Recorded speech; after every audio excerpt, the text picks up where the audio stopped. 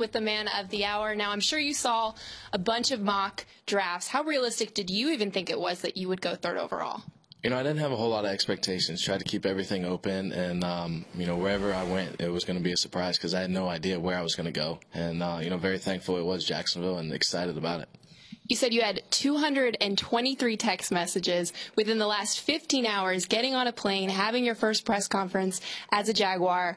What has this been like for you? It's been a whirlwind. There's been very little sleep, but it's been awesome. It's a dream come true.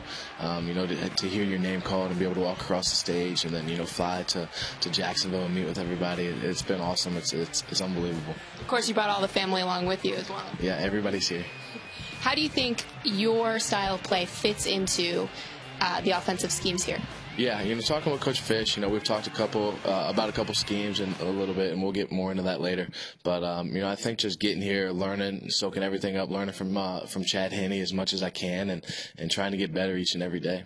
You're basically a hometown guy. You said you went to Jags games when Mark Brunell was the quarterback, and you were much younger. Yeah. How do you meet the expectations now for fans of your own? Right. Yeah. I think, like I said, getting here, getting better each and every day, working hard, and competing are the expectations I have for myself, and I look forward to starting and getting back to playing football.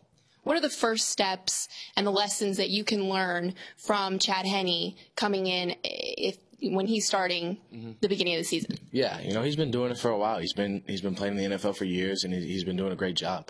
So it's a different point of view when you're on the sidelines. You see things differently. So I think learning from him, taking however long to learn as much as possible and soak all the information up, and really I think is a huge help to be able to do that. Or you look comfortable with the hat. You said you need to pack a bag at least. What's the next couple of steps for you? Yeah, go home and pack a bag and drive back Sunday. So it's a little over a 2-hour drive. So it's perfect. Not a long drive. All right. Thanks, Blake, so much.